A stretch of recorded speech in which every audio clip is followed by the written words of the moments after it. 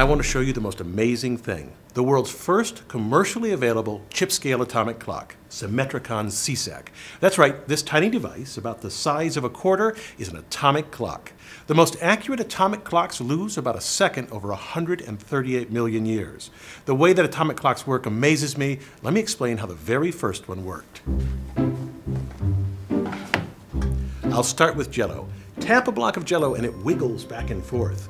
Just like the swings of a pendulum in a grandfather clock, the oscillations of this Jell-O keep time. Now, Jell-O isn't very good for this, but inside an atomic clock, there's a chunk of quartz of a similar shape that if we tap it, which we do with a jolt of electricity, it will oscillate some 5 million times per second.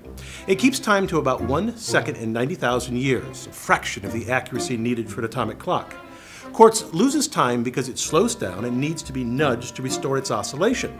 That's where the atomic part of an atomic clock comes into play. We use cesium atoms to control these nudges very accurately. Every time the quartz's oscillations slow down, just the tiniest bit, we give it a tap, an electric jolt at just the right time, so essentially its oscillations never decay.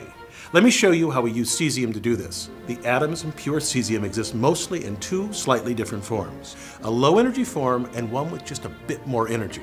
For an atomic clock, these two states have two properties critical to making a clock. One, they can be separated by a magnet, and two, the lower energy atoms can be converted to the higher energy ones if we bombard cesium with the right radiation. Engineers tie the slowing down of the quartz vibrations to the precise wavelength of the bombarding radiation to create a feedback loop. Let me show you how. In an oven, we heat cesium chloride to create a gaseous stream of cesium ions. The stream contains both the low and high energy ions. We first flow it through a magnet, separating the two types, discarding the high energy ones, allowing the lower energy ions to pass into a chamber. Inside the chamber, we bombard the ions with just the right wavelength radiation to make them jump to higher energy. As these gaseous ions leave the chamber, they pass through another magnet that directs high energy ions toward a detector, this time discarding any lower energy ones. The detector converts the arriving ions to a current. The trick here is to tie that current from the detector to the quartz oscillator. When the quartz's oscillations decay, that is, it slows down a little, then the energy bombarding the cesium ions in the chamber changes and fewer high energy ions exit the chamber, so current decreases or stops. This tells the electronics to zap the quartz oscillator and correct the period of oscillation.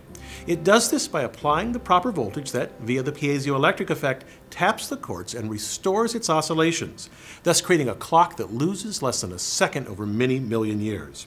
Our world runs off such accuracy. For example, the Global Positioning System, GPS, requires it. The Global Positioning System consists of 24 satellites orbiting the Earth. A GPS receiver uses the position of 4 of these satellites to locate itself, 1 to correct the time on the receiver, and 3 to locate its position. Here's how it works. A signal is sent to the receiver from the first satellite that contains that satellite's location and the signal's time of departure. The receiver then multiplies the signal's travel time by the speed of light to calculate its distance from the satellite. With one satellite, the receiver knows that it's located on a sphere around that satellite with a radius equal to the calculated distance. So it has the same calculation with a second satellite. The intersection of these two spheres narrows the location to the circumference of a circle. Then with a third satellite, the receiver can reduce the location to a single point. Since signals are traveling at the speed of light, being off by even a millisecond means an error of about 1,000,000 feet or 300 kilometers. But with atomic clock accuracy, the receiver can locate itself to about 3 feet. I'm Bill Hammack, the Engineer Guy. This video is based on a chapter in the book, 8 Amazing Engineering Stories. The chapter features more information about this subject. Learn more about the book at the address below.